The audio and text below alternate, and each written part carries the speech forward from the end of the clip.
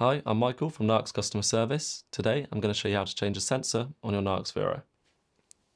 Firstly, switch off the device and put the device on its front. Then grab a screwdriver or coin to unscrew the screw on the back of the door.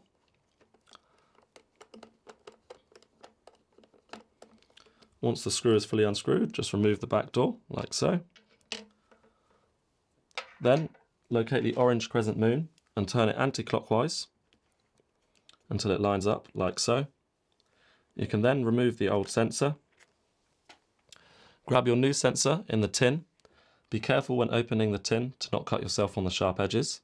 Grab your new sensor and press firmly to pop it in place, like so. And then turn the orange crescent moon clockwise until the arrows line up. Then you can put your back door back on and screw it up with your screwdriver or coin until the screw is tight. And then you have successfully replaced the sensor on your NIOX VERO. I've been Michael from NIOX Customer Service. Thank you for watching, and I'll catch you in the next one.